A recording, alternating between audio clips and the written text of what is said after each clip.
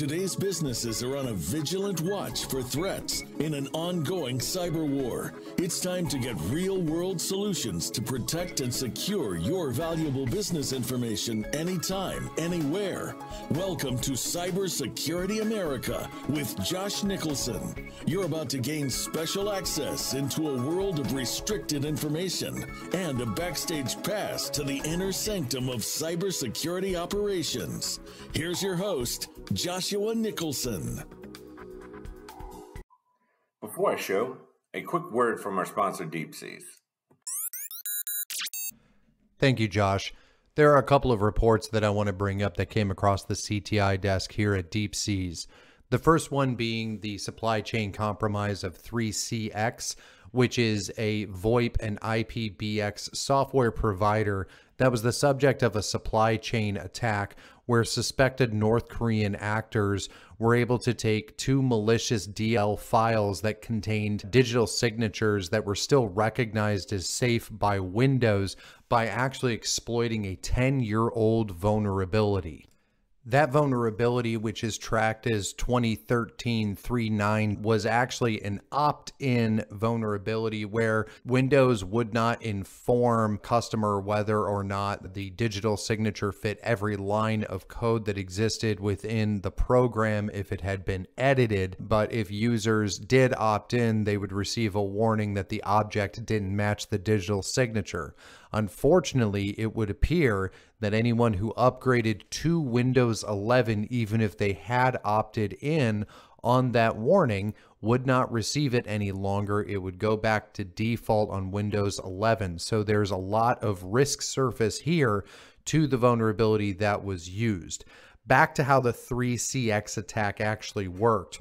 This is where users would download 3CX application, the desktop application for Windows, and then there would be DLL sideloading of two malicious DLLs that contained some code that would then inject info stealers that were likely leading back to North Korean actors to try to collect as much information as possible. And this went on for several months without any discovery until several different customers had been compromised, and then we saw a lot of security companies come out and release some of the indicators of compromise that were involved with that, as well as YAR rules and some other detection signatures involved. This isn't surprising given the way that we've seen North Korea operate in the past. We have seen them increasing tensions with missile strikes and becoming a little bit more prevalent on the world stage since the COVID-19 pandemic seemed to have softened down a lot of North Korean activity. But with a lot of the increase in hostilities and a lot of diplomatic pressure going on, there are a lot of countries in different regions, both Asia as well as what we're seeing coming out of Russia. We anticipate to see a lot more cyber activity from these threat actors coming out. Speaking of an increase of cyber activity, NCC Group released a report earlier this week that highlighted an increase in ransomware activity, specifically an increase of 45% between January and February of this year, with ransomware activity primarily being led by Lockbit 3.0. This goes along with reporting that we saw late in the year and early in 2023, suggesting that ransomware operations had decreased by 23% or more, according to some security researchers. Here at Deep Seas, our assessment of that kind of information was taken that a lot of these ransomware operators had not actually decreased their activity, but adjusted their activity to support Russia in Ukraine by targeting Ukrainian organizations as well as NATO, and that there wasn't actually a decrease necessarily in the activity, just in the targeting itself. And perhaps the activity decreased by number, but there was nothing that we saw that would have predicated the idea that ransomware operations were going to be on any sort of downtrend heading into 2023. And we advised all of our clients not to assume that ransomware was going to become less of a threat. The increase that is seen was the highest that NCC has ever recorded, a 45% increase. But this does look a lot like a return to normal and the generalized increasing that we see in ransomware activity. Obviously, with Q1 numbers coming out, we may be able to analyze that a little bit deeper and say whether or not there's a qualitative increase in ransomware activity. But I will say that the likelihood of ransomware going anywhere in the near future is not, it's just not something that we anticipate ever. And everyone should still be cautious of cyber criminality and ransomware activity. Just because there was a decrease last year, we do assess that was related to support heading towards Russia and more targeting going on towards Ukraine rather than commercial that we see. But we do anticipate a return to normal and normal increases right now of ransomware activity. But those numbers might be skewed a little bit because of how little we did see in 2022 during Russia's initial invasion into Ukraine. But we'll continue to monitor the threat landscape here at Deep Seas CTI, and we'll pass it back over to you, Josh. Thank you. Wow, what a whirlwind we've had here. We're now on to our 12th episode. So the first 10 were a whirlwind. 11th was great. We did that on women in diversity and cybersecurity. Since then, the channel has developed and we're now on Apple. So we're on that platform as well, Spotify. Voice of America has done a great job just being able to get the show out there into a number of different hands. We're about like 4,000 downloads. We also launched this into a YouTube podcast. So you'll see that on the Cybersecurity America YouTube channel. So I really highly encourage you to go there, subscribe to it, hit like. We really want to hear your feedback and comments. That's been taking off. And we're still a little bit behind getting some of the older episodes, their video ready to get online, but really soon you'll be able to have both of those. And so today, though, I think we have a really special treat because a lot of the focus I'm dealing on at work right now, we have over at Deep Seas, we have over 300 plus customers. And so we have a real need and a lot of demand signal coming about security operations centers. What works, what doesn't, what is the right mix of on-site versus off-site? How do you use a hybrid approach such as managed detection and response in your tool set? How do you get to where it's an economical model that you can sustain having an operations moving forward and do it in a very secure model and manner? So part of the things what we wanted to do today, I got a very special guest. His name is Paul Dwyer, and Paul has just years of experience here. So Paul is a global IBM security partner with more than 500 clients across a wide range of industries, including financial services, utilities, transportation, consumer industry products, government, and defense industries. Mr. Dwyer has worked with companies around the world that develop business-driven enterprise security strategies, implemented programs to establish and transfer more than 300 security operations centers, SOC strategies, SOC's design, implementation, operation, and optimization. Now, in the last 3 years, Mr. Dwyer has pioneered IBM's work on risk analytics centers, or fusion centers, with select clients in Europe, North Africa, and South America. The Risk Analytics Center work features a strong business case with an average savings of more than $1 million per use case. So he has extensive research and development in conjunction with IBM's Research Lab and Watson's Research Labs, including advanced security analytic methods and techniques using both SIM and big data analytic tools to identify, prevent, and minimize business impact and financial loss due to cyber threats, cybercrime, or cyber fraud. Mr. Dwyer is an IBM inventor with multiple patents related to security operations and security modeling, advanced threat disposition scoring, advanced rule analytics, SOC strategy, design, implementation methods, and operational control frameworks. SOC predictive and analytic techniques, SOC cognitive analytic techniques, and SOC development and optimization accelerators. So in the last 5 years, Paul has reviewed and helped and set up and optimized more than 450 security operations worldwide across nearly every industry, including banking, insurance, chemicals, retail, consumer, industrial products, transportation, healthcare, banking, insurance, and so forth. Wow, welcome to the show, Paul. What a rich background. I know there's not a lot to your background to cover, but anything I missed there? Just that I'm a retired IBM partner. I'm now working as an independent consultant, working Deep Seas, helping kind of leverage, I guess, my experience and industry expertise and helping us deliver a better set of services and products to support clients in this space. So it's great to be here, Josh. Thank you. Oh, yeah, thank you. And it's always great to be able to take some time and think about the overall structure and strategy and operations and to be able to do that after your day-to-day job. So it's great to have this time with you. Man, I've been waiting to ask you some of these questions. So you've really been there, done this at the enterprise level. What have been your thoughts and some of the things you've seen develop over the years? Obviously, this security operations center moved to cloud and more expense management with cloud logs and just some of the complexities. But I wanted to get your thought on 2022. What do you see as 2023?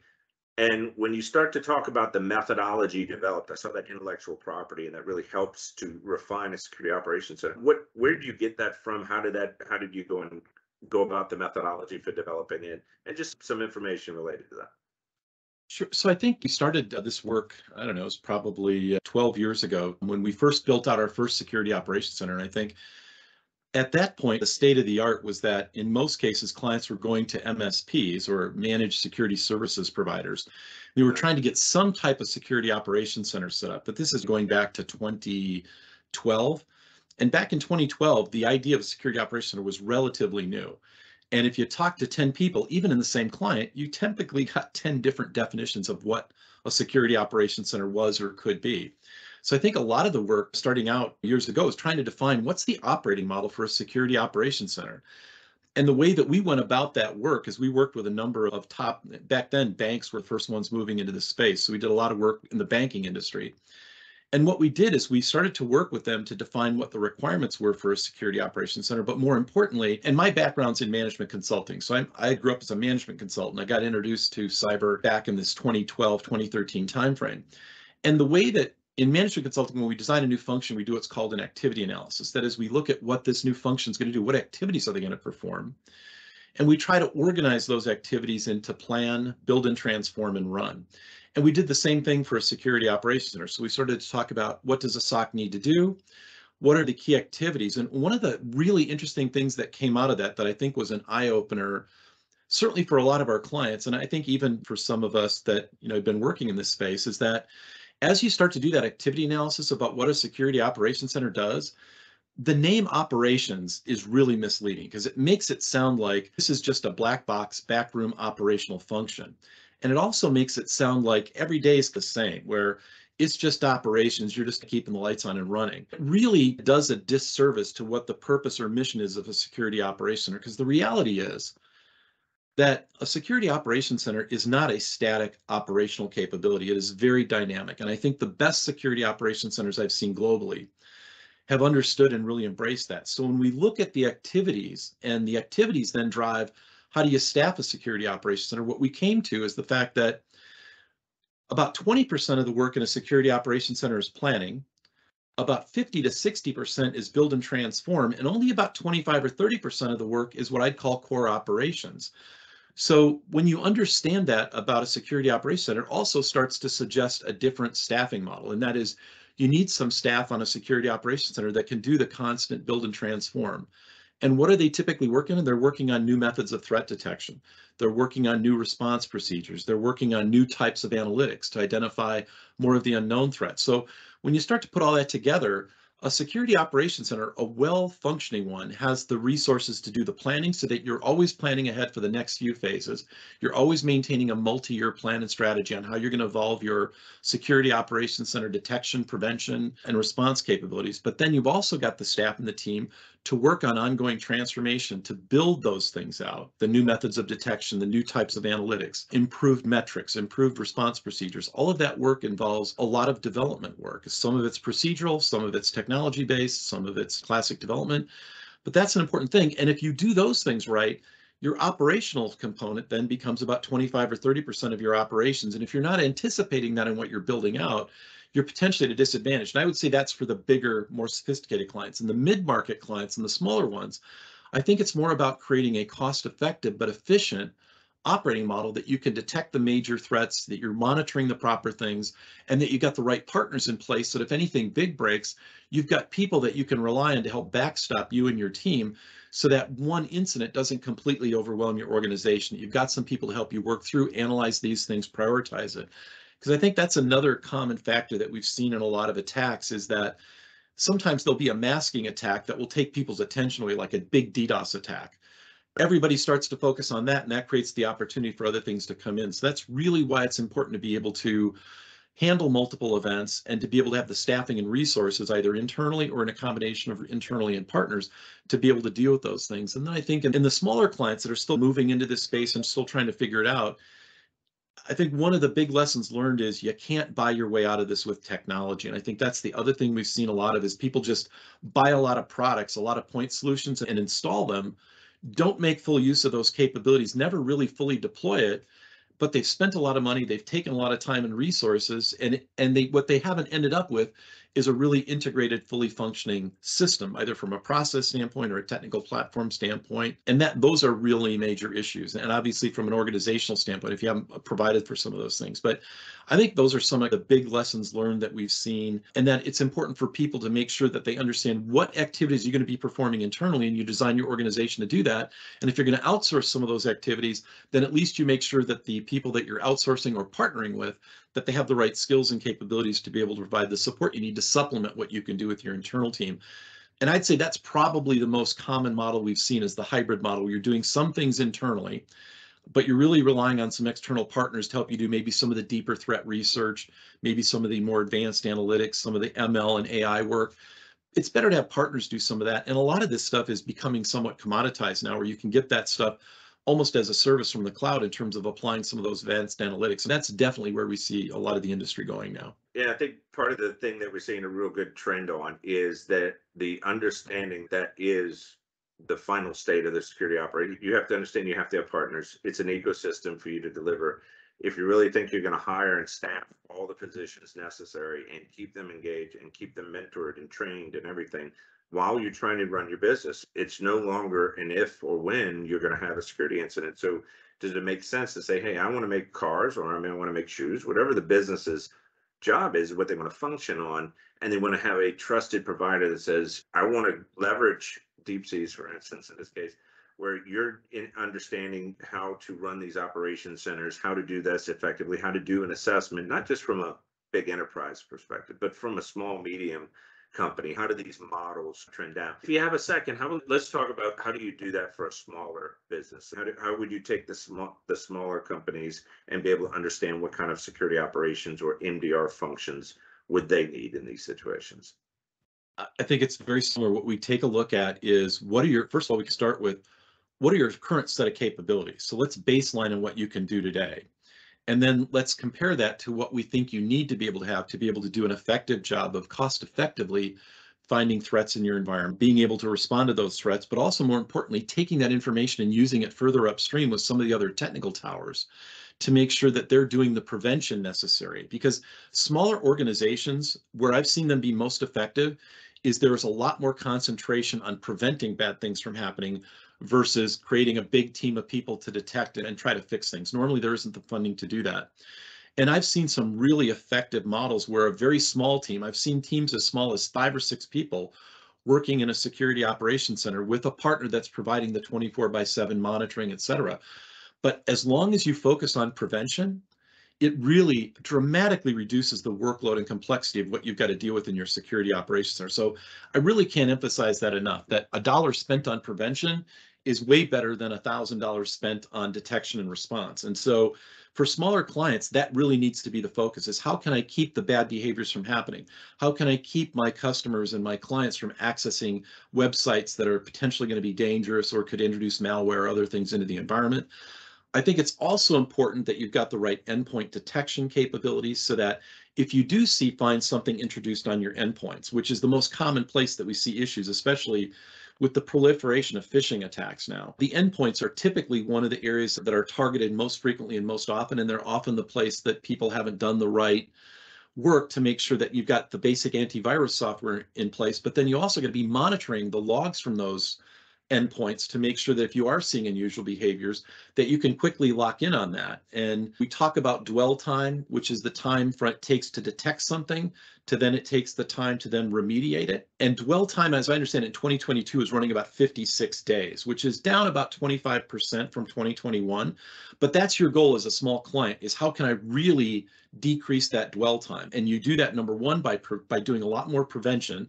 So you have fewer incidents that you have to focus on. Those fewer incidents are going to be easier for us to identify and spot. And then having a very clear, concise set of response guidelines so that when you do find those things, whether it's a malware or whatever it happens to be, that you know what steps you're going to take either internally or with your partners to be able to then mitigate and remediate that. I think the other part of this, especially as a small client, is you have to be very careful because while these SIM tools are phenomenal, they are crazy expensive, really expensive. And I think what happens to a lot of smaller clients is they can fall into the trap of let's just put everything we can through these SIM tools. Heard that one. The idea being that if I just have everything going through there, then anything bad that happens, I'll be able to detect it. But there's a breakdown in understanding there. And a lot of times it comes from us because probably everybody who's listening to this may have seen these kind of classic funnel charts that show 5 billion events at the top and then, a bunch of layers, and out the bottom pops 3 or 4 events. That's really misleading because what it says to the executives or people inside the organization is if there's 5 billion events coming in, you must be analyzing all 5 billion. And the reality is, I don't know of any client, regardless of their size, sophistication, that is analyzing 100% of the data that comes into their SIM platforms. Now, what we like to see is 40 to 50% of the data that's coming in is being analyzed, and that the other elements that are coming in, if they're not being analyzed now, that I have future use cases that I'm going to use.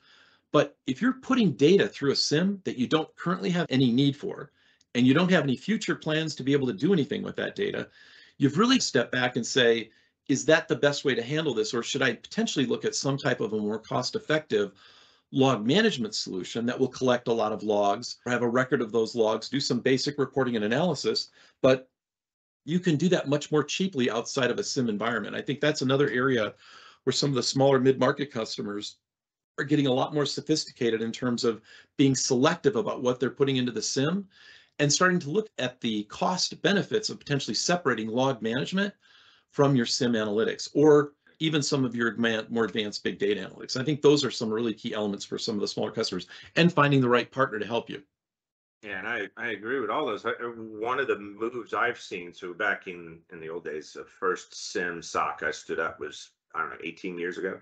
And so at that time, you'd buy hardware, you would depreciate it over 3 years, you'd have some NAS storage, and you were often pretty much your storage cost was based on the drive space. Maybe you extended it by a bay. You bought those IBM disk arrays that used to have the big packs of them for the NAS drives. And so you just expand it. Now, when you go to the cloud, it's the first time in my life, my entire career, I've had the bean counters forcing me to explain and justify every log source that comes in to the SIM because the bill is through the, and then so exactly what we do manage detection response and SIM work for customers around the world. That's what Deep Seas does.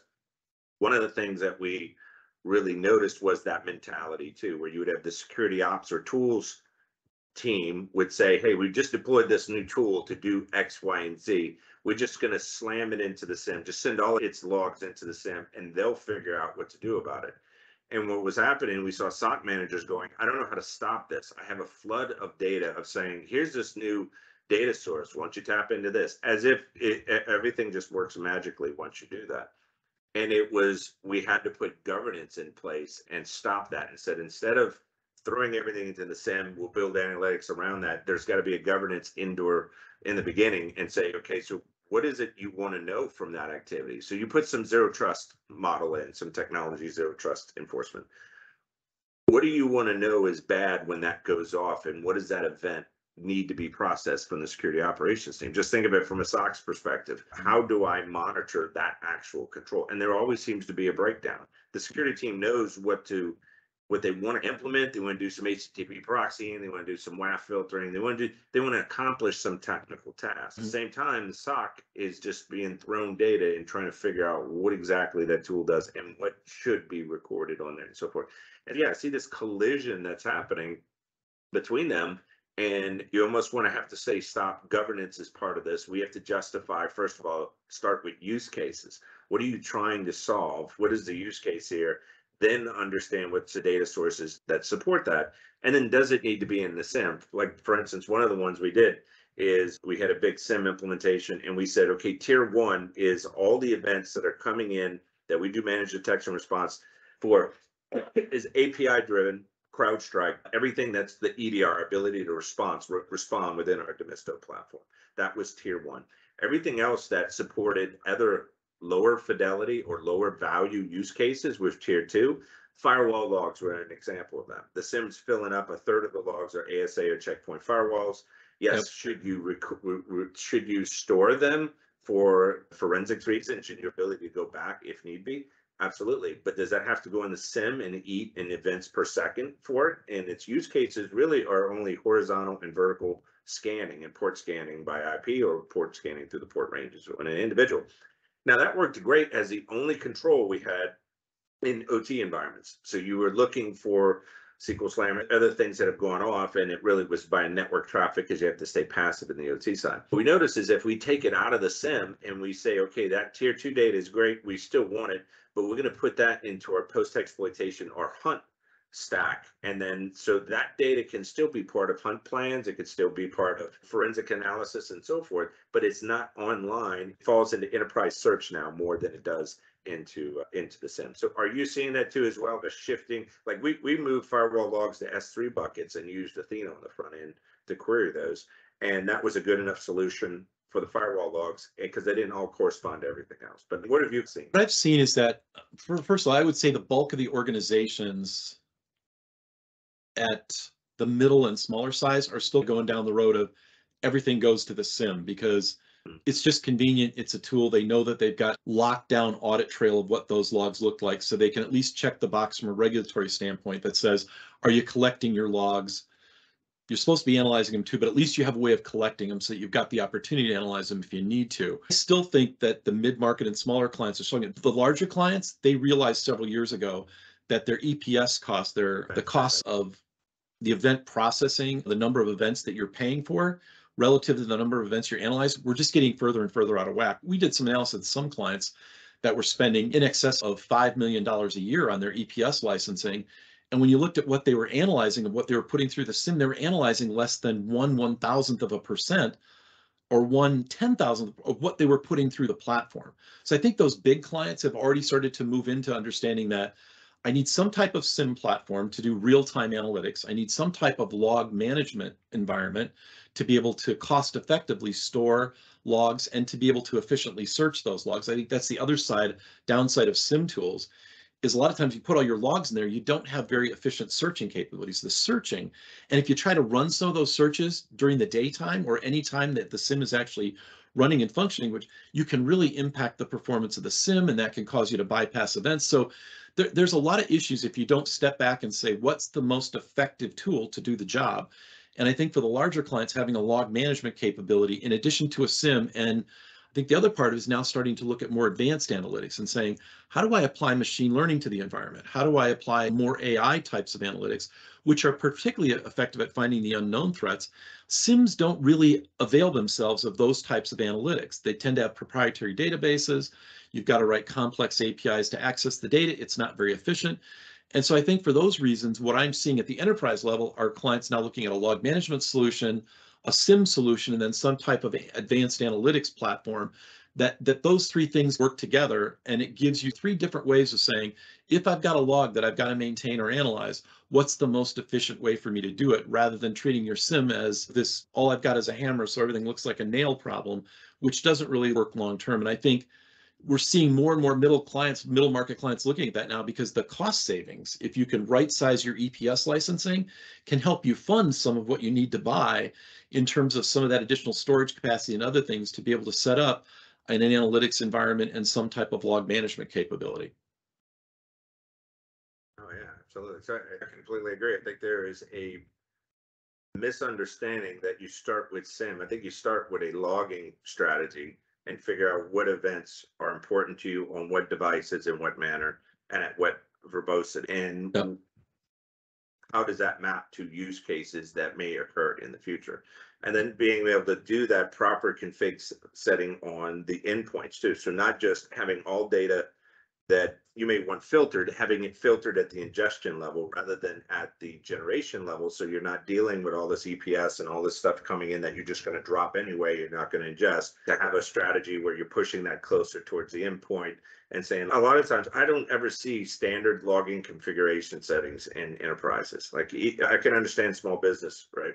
But Yeah. even in enterprises, nothing says we're logging this way and this is the decision we made on the Cisco routers, for instance. Right. And this is how the logging strategy ought to be. I don't see logging strategy. I just see that different teams would stand things up and they would take it first in the approach of a higher level of verbosity, maybe within troubleshooting, getting something up.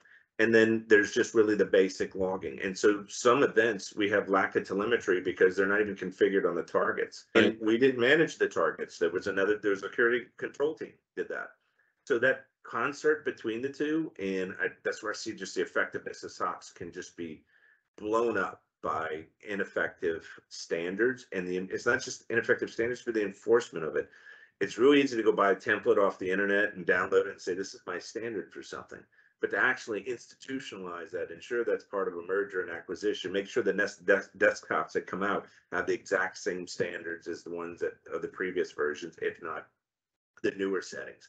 I think that operational maturity is what helps the SOC a lot too. Like the SOC couldn't do its job if the CMDB system was all messed up and you had no idea what assets were, which is common here. It's Very common. If you've seen this, where we do manage detection and response, the alert will come in and we can contextualize either. We use threat intelligence. We have a big platform and tech behind it that does a lot of things. But at the same time, what's normally missing is they would say, I don't know, okay, what is that asset? What is the next level of contextualization need to do? Is that a asset over here? Is it this? It's usually that's where the follow-up, where we usually do with the customer. A lot of times our customers saying, I don't have that. Can you do that? Can you do greater contextualization? Can you figure out more things? And it would be great to be able to integrate to a CMDB system, but half the time we find CMDB systems aren't as helpful. It's not as kept up. The data's not there. So what are some of the challenges you've seen of security operations centers having to rely on these other systems and technologies, and how your decision points can impact them? It's a great question, Josh. And I guess one of the things I just want to step back for a second and talk about, to answer that question, you have to understand that a SOC doesn't exist in a vacuum. It should not be a black box function. A really efficient, well-run security operations center, it's all about teamwork. And the teamwork's not just the SOC team. The teamwork is the broader organization. So you need to be working with potentially the operating system towers, the network towers, the guys who manage the firewalls, because at the end of the day, what a security operations center, our job is to monitor the events that are happening. And if we discover something's wrong, we need to go work with it. The SOC isn't empowered to go change things in a production environment. We have to work through the application teams, the infrastructure teams, et cetera. And the mistake a lot of organizations make, and this is particularly true for the smaller organizations, is they set up the security operations center in a black box. They start getting these events in, and then they start to say, oh, hey, I've got a network problem. I probably should take that router down, make sure it's reconfigured or update it, whatever. But the first time they reach out to the network team is when they found something, and they call the network operations center and they say, hey, we got this. And they have no idea who's calling. They have no idea what's going on. So even if you send it over to them, assuming they even open it up and look at it, the first thing they're going to do is reanalyze everything the SOC has already done, which adds time, adds delay time. We talked about dwell time, right? That's going to extend the dwell time, because instead of having a trusted relationship with the network tower is going to redo all the work that you were doing in the SOC, because they don't know what analysis you did. You haven't been talking with them. And so that is going to add more delay time, more confusion, et cetera. The lesson learned from our standpoint, for a lot of different reasons, is that when we're designing new use cases, if there's a network use case, we want to bring a couple of people from the network tower in, or one person, into some of our discussions around, hey, this is the use case or the risk scenario, the threat scenario we're looking at. This is the data we're looking for in the network. Are we logging these types of events? So where you start is by bringing those guys in at the front end and saying, here are the types of use cases we want to have. Do you guys have some additional use cases we should be considering? You can start to talk about what events should we be logging? Do we have all the right events coming in? Because a lot of times the lead time on updating that logging can be measured in months. If you're waiting for a quarterly window to be able to apply a patch or an update or something, or change those parameters, you can wait quite a while to be able to do that. We really think one of the best practices is making sure that you're reaching out and involving those different towers in any of the threats that they might have to respond to. So you're not only working through what's the use case, what data are you looking at, how are you interpreting and analyzing it? Because if you do a lot of that work up front, then you can even at the back end say, hey, network tower, when I send this over to you guys, how do you want me to word this? What do you want me to put in there? What documentation? If you work all that stuff out in advance, which doesn't take a lot of time, And once you set it up for one event, you can copy and paste that for a lot of the other events. It's just changing a little bit of the content. But then when you go to reach out to that network tower saying, hey, we found something, instead of it being like, who are you guys and where do we start with this? It's, hey, is that thing we were working on? Yeah, okay, great. I'm not going to start by redoing all your analysis and reviewing anything because we've been talking and working together. And I think that's one of the really key lessons learned is that, well done, you're front loading a lot of this collaboration and work that you're doing so that when you're in the moment, when you've got an event you're working on, you've already got the working relationships and the understanding in those towers so that you can function more as a team rather than functioning as really siloed towers that don't talk and work together effectively. And I think in the best run SOCs that I've seen, they've really worked hard to have people understand that everybody's job is cybersecurity and that everybody's going to have to work together to make this happen. And while the SOC has a role to play in that, it's not the ultimate role. It's more of an orchestra conductor where we're trying to figure out what's going on. And we're trying to bring the right people together to look at this, confirm the analysis, and then to take the steps to remediate it. And I think big lessons learned, but a lot of value that can come out of that if you can collaborate on this rather than just getting them involved at the very end of it, which doesn't work very effectively. Yeah, and I also find that your partner strategy for delivery is really the key to success. I'll give you an example. I've been in the middle of some big IRs for and they would have the network infrastructure managed by this other infrastructure team.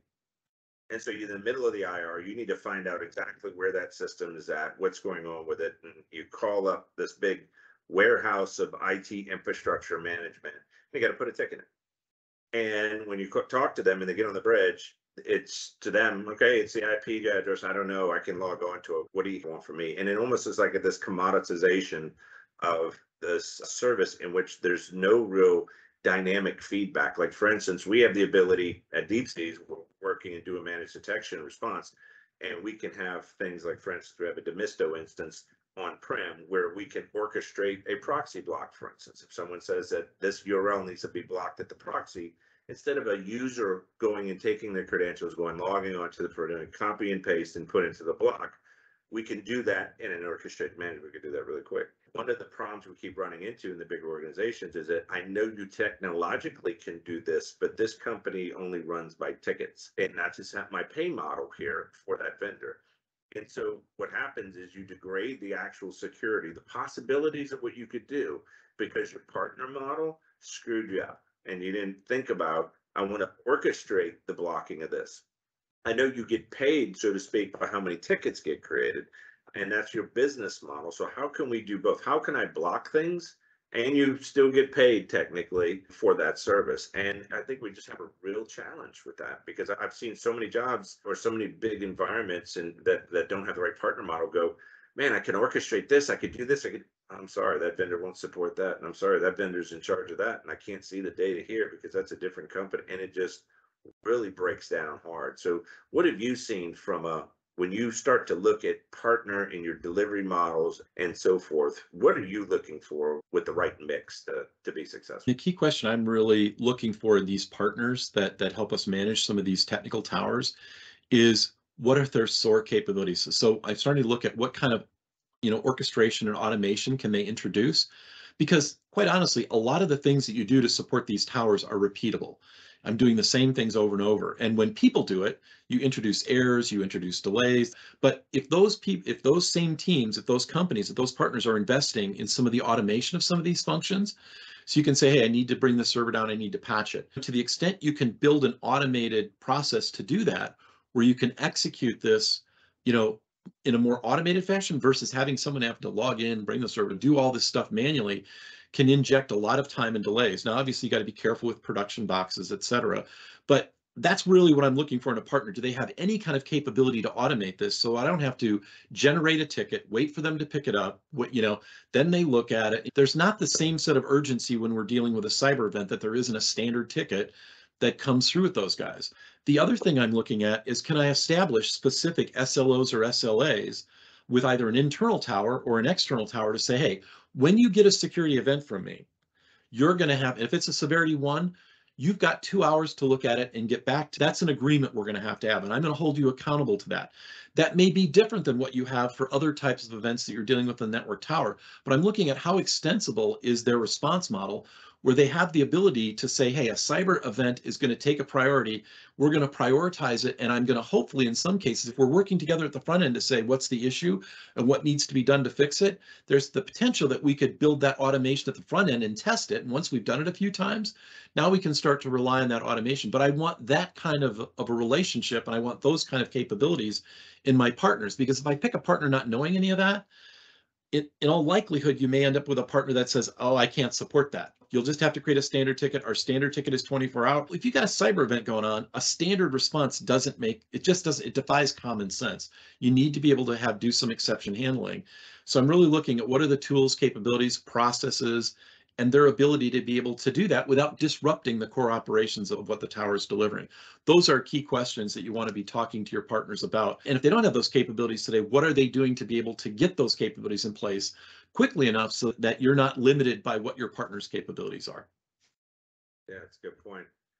Especially, and we saw a few IRs where we were prepared to jump in with our customers, but they had a key partner, a key IT partner, or whatever was not responsive, not getting on the phone. They had the admin rights to things. So you can imagine having the SWAT team or a whole truck of firefighters sitting at the door and they can't get the door open because a key IT partner is missing. And having that, not even walking through like a tabletop exercise. I think this is where small businesses really ought to focus on. If you want to know how effective you are, but have a tabletop exercise, simulate breach response. We have a service in which we use breach attack simulation, and there's a product called Blind Spot that we use from OnDefend. And we would run that on a host, and it simulates a lot of our tradecraft, the TTPs that you would normally find. And what we're doing is we're trying to simulate that to see what is the EDR product seeing, what logs are coming back, where did that make it all the way back to the Security Operations Center, did it get dispositioned?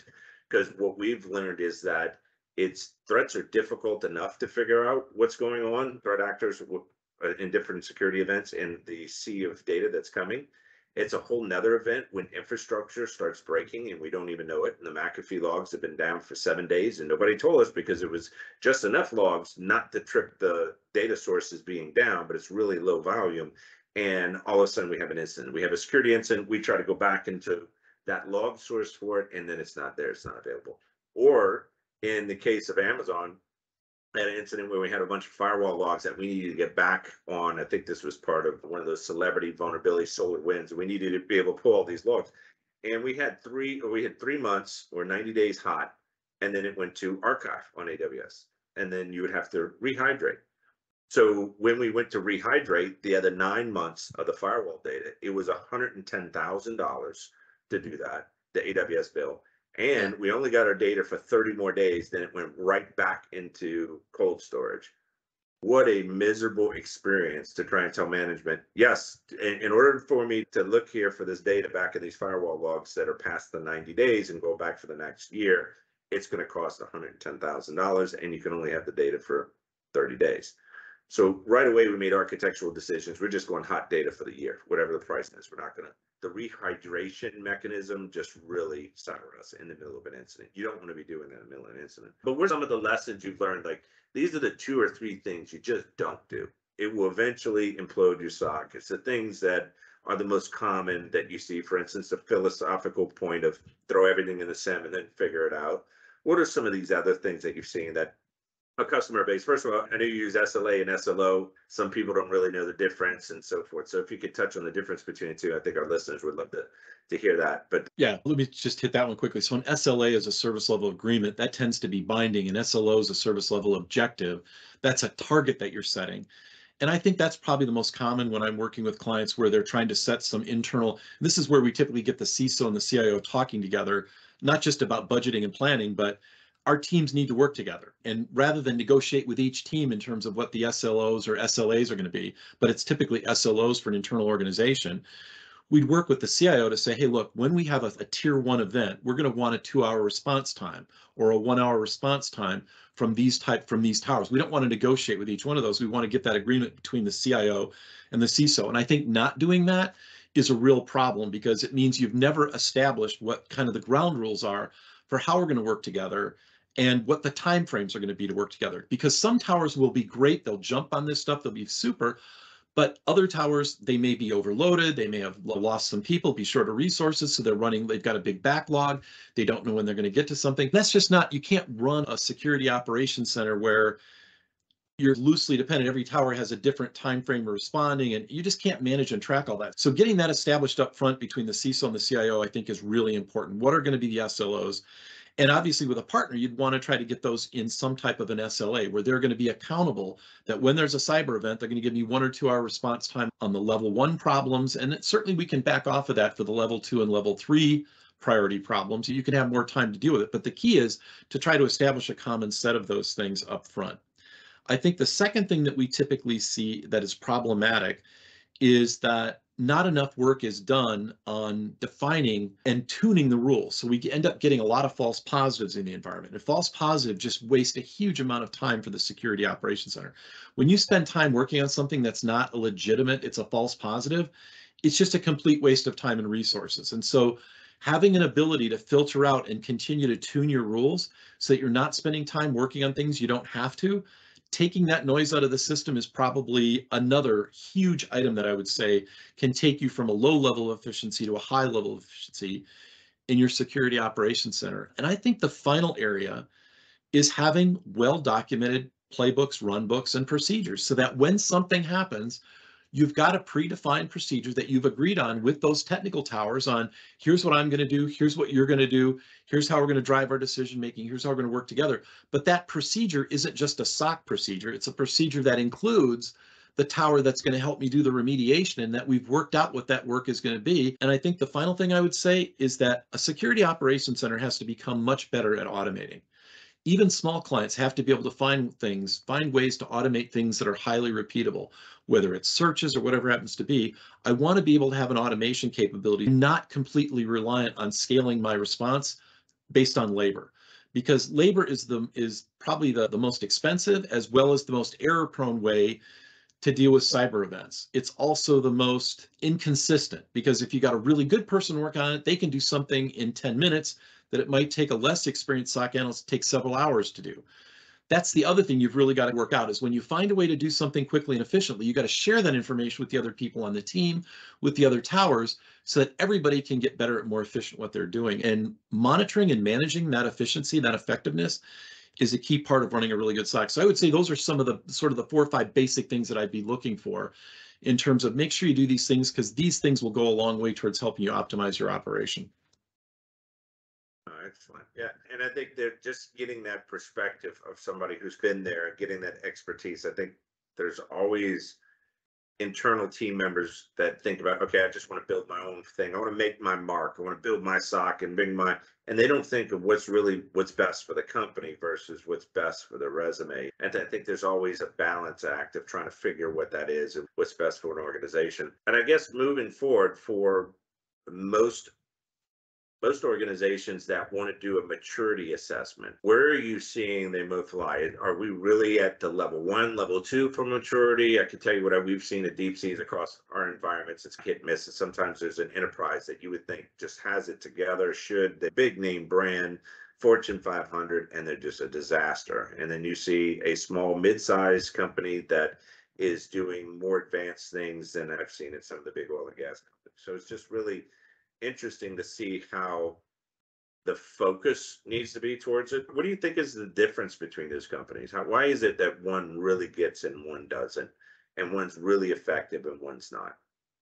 I think it comes down to executive leadership. It is very hard for a manager or a SOC director or something to drive change in their organization. You've got to have strong executive sponsorship. The most successful programs I've seen came from sponsorship at the top. Sometimes it was at the board level, but certainly it was at either a chief risk officer, chief financial officer, chief operating officer, or CEO. You need that C-level sponsorship for this work because you're working across the organization, these are cross-functional processes we're putting in place.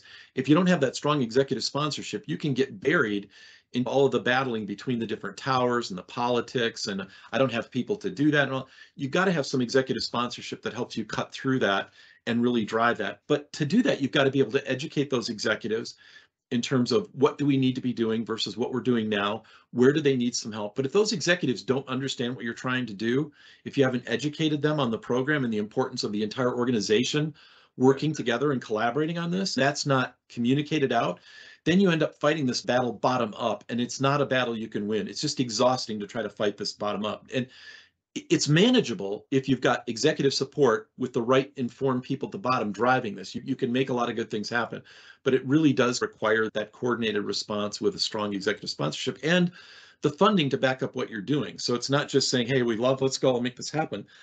It's also going to them with a business case of what can I do to create a cost-effective, efficient capability so I'm being a responsible steward of the organization's funding, but at the same time, I'm communicating what capabilities we have and don't have and what the risks are of not having those capabilities. And here's what we need to do, and getting where you need to some support from partners or consultants to be able to help make that case and help educate the executive team on this is where you need to go. This is what you need to be doing. I think the final thing I would say around that is having a really solid roadmap and a strategy is critical, because if you're standing still, you're falling behind with your security operations center capabilities.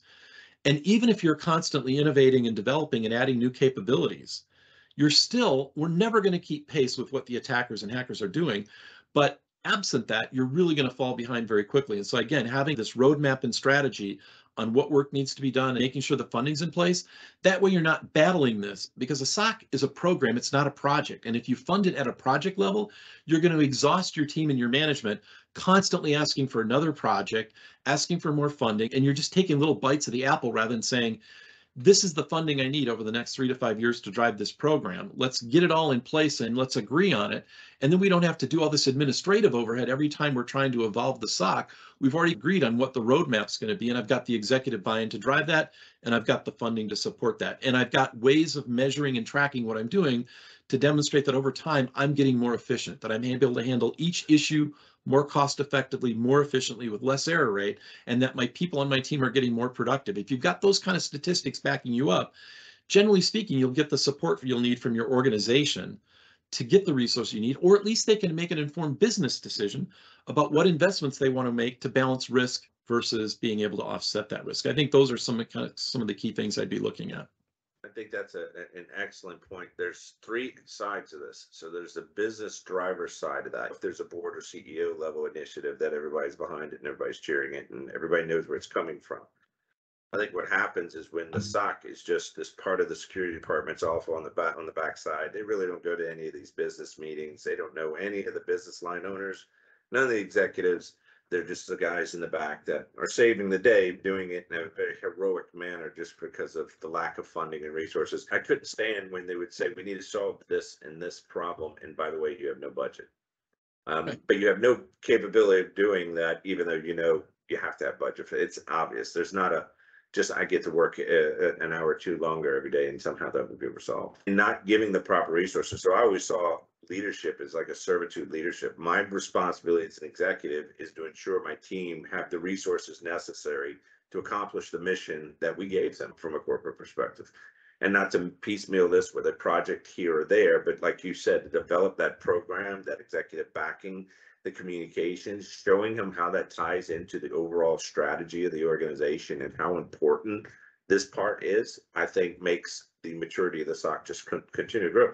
I'll give you this one example. This big pharma we do, and we have a heavy concentration in that space. And I think we were able to opine in several different areas. And I think one of the CISO was asking, they were saying, hey, why are we having less events, with less security events now? And we're trending down less and less, but we're seeing industry spikes on third parties, because we would have 30, 40 third-party incidents. This one got hit by ransomware. That one got hit by ransomware. It was just constant. It was all part of the supply chain for this pharmaceutical company. So they had a lot of companies to have to manage. And it was just really difficult. Everybody was getting hit. And it was almost like you're standing by just to get hit yourself. All your peers got hit. It was just a real nervous time period. And what we noticed why we had a different response than the rest of our peers, and that because we were managing their entire cyber fusion center, was because of the attack surface reduction function we had, where it was the good hygiene. It was establishing baselines for configuration for Windows and Linux, understanding the vulnerability management program, infusing that with threat intelligence. So you have threat informed vulnerability management. So we had less attack surface space. And so it really drove down the amount of events that we were occurring because we increased the hygiene, the other side of the coin on that. And you're not going to solve the protection mechanism just by alerting more on the SIEM. Just by throwing more data in the SIEM does not increase your security. And then how just floods of these events that you may see are chatty at the time, especially any living off the land type attacks, you want to suppress. What if you suppress that wrong and all of a sudden you've knocked out a complete level? I've seen that 2-3 times. We've had red team assessments in some customer environments and nothing. Why did that happen? And we come up find out something got suppressed in the alerting a long time ago. Some SOC analyst didn't like what was going on. And the governance that went into that just made the function just completely insecure and worthless. So different minds. So you wonder, how do you continue to have that? I can see where we do an audit and assessment. We go over the rules that have been suppressed. Is that really part of it? But what have you seen that helped where obviously the governance function of a security operations center is important? And if you don't have one, it just seems to be a free-for-all of data and changes and so forth.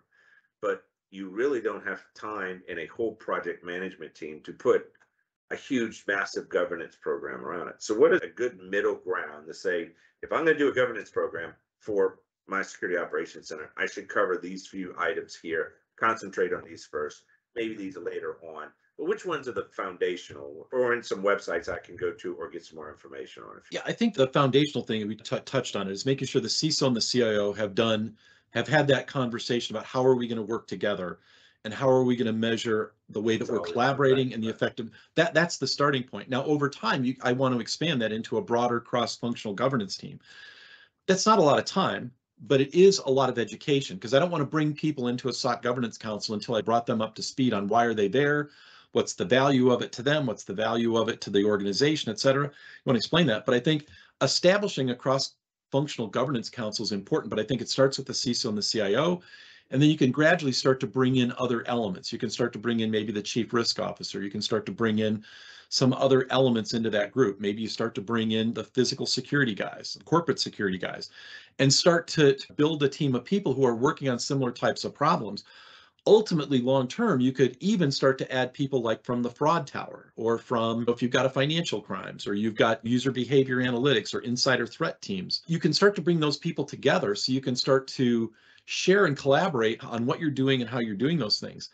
I do want to bring this back to the maturity assessment, though, because I think the other challenge that you've got with management is once you get their executive sponsorship, they're going to want to know how you're progressing. Because for most of these guys, if you're doing what you need to do, you're not going to have major events every day that you can go and say to the executive meeting, look, we have this huge event, look, I took care of it. And so the question is, I'm spending all this money, but what value am I really getting? I think that's the other part of this, is a maturity assessment can be used on a quarterly basis in those governance meetings to be able to say, hey, look, at the beginning of the year, here's where we were. Here's where we are right now. Here's where we were at the last quarter. Here's what we've accomplished over the last 90 days to improve our threat detection, to improve our response. Here's what we've done with dwell time to reduce the time to detect and the time to respond. Having that kind of conversation demonstrates that you're managing the operation, that you're in control of it, rather than just reacting to the events. I think the other thing that goes along with this is having other types of measures, like financial measures. How am I demonstrating? Am I demonstrating that my productivity of my staff is going up?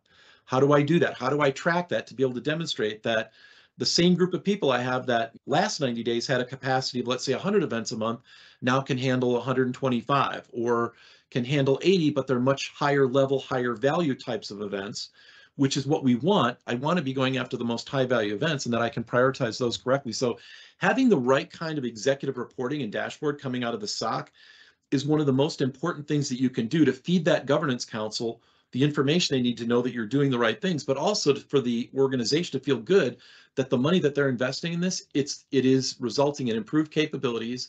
You're doing better at what you're doing and will maintain support for the funding in the program. I think those are really critical things, and that maturity assessment can be used to help you track how you're improving those capabilities across the different dimensions. Everything. Absolutely. Yep.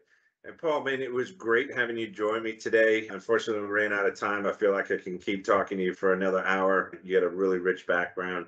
I appreciate you taking the time to talk to us about this. We covered a lot of different areas, from a maturity assessment, starting off with that, and what are some of the key functions of success, or key elements to success. One is that CISO, the CIO involvement, that executive buy-in, that made us a strategic project, a strategic program, and not piecemeal through a project and always wondering if funding is going to be there. And it just messes up your long-term strategy. How do you know what your 3-year strategy is if the project's only approved for 6 months at a time?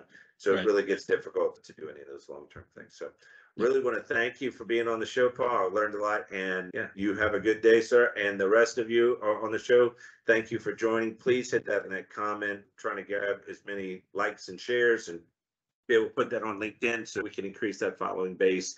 I suggest you also check out deepseas.com. We just launched our new website. We have a lot of good information there. We have a threat intelligence feed that's going to be out there really soon too as well. So look forward to seeing you there. And I'll be out at RSA at the end of the month. So if you're going to be there, please hit us up on the show link on LinkedIn. And I'd love to be able to meet you. So thank you very much. Stay secure. Thanks, Josh. Take care. Yeah.